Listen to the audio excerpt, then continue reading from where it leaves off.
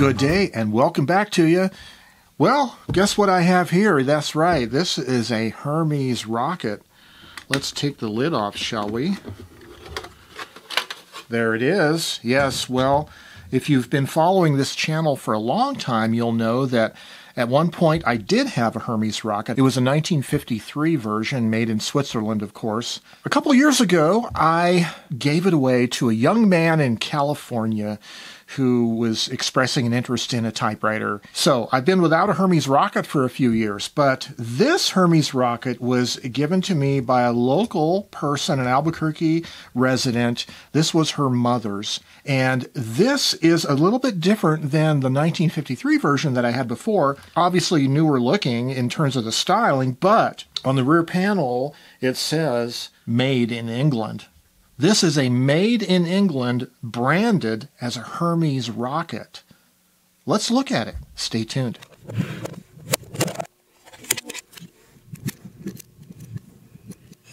So the manufacturer's label on the back of the machine looks the same as the versions made in Switzerland, except, of course, made in England. So the same kind of font or type style of the lettering. So it is definitely made for Hermes, intended to be, but we also know that Empire, the British typewriter company, made an Aristocrat, which was their clone or their version of a Hermes Rocket. So I kind of think this was made by contract by Empire, branded, though, as a Hermes Rocket. We'll start by looking at the features of the machine. So this is with the carriage in the locked position. To unlock it, you flip up the little return lever, and then you pull the line spacing lever forward slightly. Now, there is a condition issue we should address here right away, which is you'll notice on the center of the left platen knob, there is a little square shaft with a threaded hole in it. And you'll also notice on the plastic knob, there's a little piece right here. Well, there's supposed to be a sector disc of metal that threads into this square shaft, and it's the line spacing variable. You're supposed to be able to unscrew that disc slightly and unlock the line spacing variable. This machine, it looks like it's missing on that. To lock the carriage of the Hermes Rocket, you're going to want to get this little piece right here locked onto the end of the carriage rail right here. You're going to want to push the carriage to the left a little bit, push in the carriage return lever, push your line spacing selector past single line spacing, and you want to do that right where that fitting is over this end of the rail, like that, and push the lever all the way back, the line spacing selector, and then that will lock the carriage right on the end of the rail there. So the line spacing lever is right here. Toward the back is single line spacing, which is 2 clicks, 1, 2, of the line spacing ratchet. So that makes this a half line spacing machine. And the next line spacing position is 1.5 or 3 half line clicks. So 1 or 1.5 line spacing is your option there. The paper bail has a little finger protruding above it, out from the front of it on either side, with a paper scale, a typing scale on it. The erasing table behind the platen is also scaled, and then there is a little tab right here that's part of the paper table, and you can push it forward, and it acts kind of like a paper release on the left side. The main paper release, though, we'll look at in a few minutes, is on the right side. The left and right platen knobs, they're rather small in diameter. I find it a little bit irritating to get into turning the left platen knob because you're kind of restricted by the lever here and the paper bail extension here and the line spacing lever here. You can only really get at it from one good angle on the left side. It's a little bit easier on the right side, but nevertheless, it's perfectly sufficient. On the back of the machine, we see the margin settings, and they're nicely visible from the operator's position up front. They have these little round knurled knobs that you push down and slide, and there's a nice little red indicator for both of them, marking where the actual margin is going to be set. And those indicate to the scale that's on the paper table right here. And then there is a release switch right here, a little tab that you push that releases the little paper support arm. As you see, it's not a telescoping arm. And on this particular machine, it looks like this arm is slightly bent because it wants to interfere with the left margin setting. So I probably should reform it a little bit like that so it flips up a little easier. On the right side, you have your main paper release lever. This locks the paper release in the released position, but as I indicated earlier, this little round part of the paper table also functions as a paper release, but it does not lock in the release position like the actual releasing lever does. And then on the right side, we have the sole carriage release lever, like that, and it's a pretty good position. It's a small little machined extension, but if you grab the right platen knob with two of your fingers, you can operate it pretty easily like that. And of course, the right platen knob. And then another little feature that I find rather interesting is you'll notice the two extensions on the paper bale. The one on the left, the extension goes straight up. The one on the right, it angles a little bit inboard. See that little angle? And this is not bent. I think it's actually machined that way, and I think it's intended to give you a little bit more room on the right side to operate the knob and to operate the carriage release lever, probably with your thumb there. Maybe they figured it was a little more of a ergonomic to make this slightly angled inward. I'm always interested in these little minute details. Some engineer or design person had to figure that out. It's kind of interesting. Well, this is the view of the typewriter from the operator's position. You can see the paper bale flips up like that. You can see the scale on the paper bale, which lines up with the scale on the paper table itself. And then here are the two little gull wing ribbon covers, very indicative of the Hermes Rocket style of machine, and they each open up like that.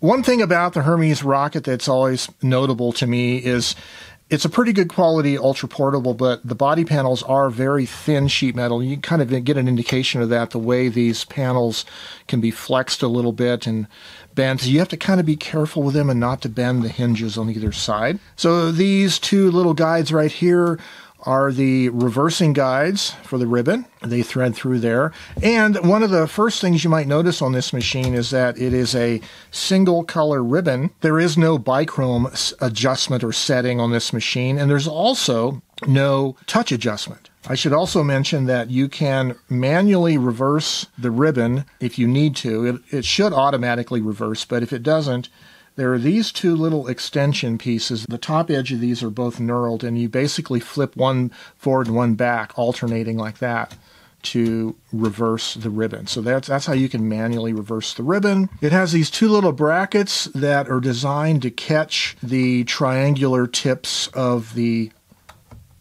gull wing ribbon covers like that.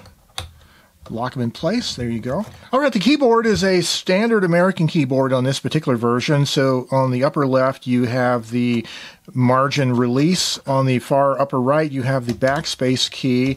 And this being an older keyboard, it does not have a number 1 key, so you have to use the lowercase L. And it has the usual shifted symbols up here for American-style keyboards with the slash and question mark down here, the cent and the @ symbol here. So very standard layout, shifting, and then your shift lock is here, and you can only unlock the shift lock with the left shift key, as you would expect with a small portable machine. One of the things I like about collecting typewriters is there's history with the machines, and you can see how the paint is worn off. Some people like to totally restore typewriters and make them look brand new, or tart them up in gaudy paint jobs, but I really like the history that's represented by wear on a machine. This indicates there was a lot of typing done, wearing out the paint on the space bar, which I think is just an interesting indication. Also, on the back of the machine, you can see the scratches for putting the machine back in its case. She kind of slipped the clamshell case down, and it probably made a few little scratches removing it and reinstalling it. Just another indication of wear. And here on the left side, to the left of the keyboard, you can see another wear pattern there. I don't know if this was maybe a person's ring maybe a ring on their hand was hitting here quite often and chipping the paint away, but there is an indication of something going on like that, whereas the right side of the frame next to the keyboard is pretty pristine. So the paper feeds in the machine pretty easily, and it has the typical sound of a Hermes Rocket, very similar to my older one.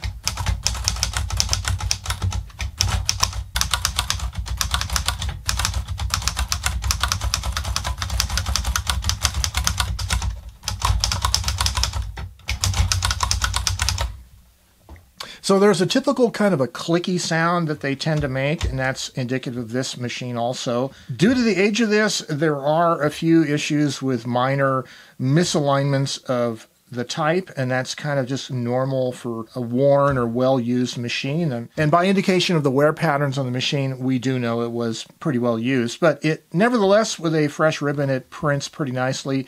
There is some shading issues that I probably need to correct on the uppercase, and also it tends to fill in the loops of the letters pretty easily, and that's just the ribbon I'm using is a rather inky ribbon.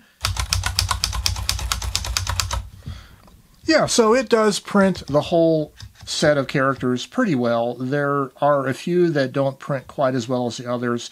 And also, I do notice occasionally there is an issue with the start of the line. The letters aren't quite on the line, and that's something to do with the line spacing ratchet. I probably need to do some cleaning and degreasing in there. But overall, it is a very nice ultra-portable typewriter, one of the most recognized ultra-portables.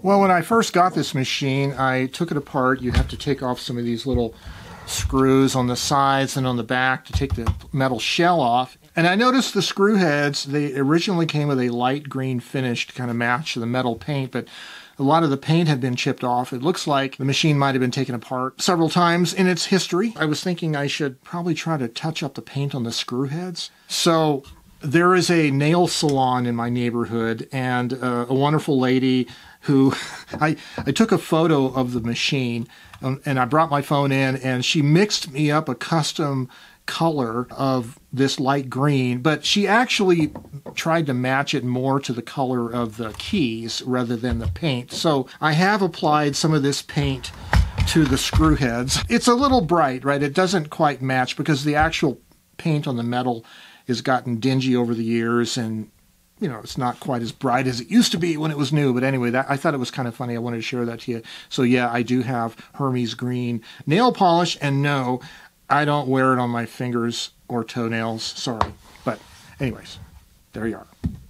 Well, of course, the Hermes Rocket is not the only ultra-portable typewriter out on the market, but is one of the most recognized in terms of its size, small diminutive size, and lightweight.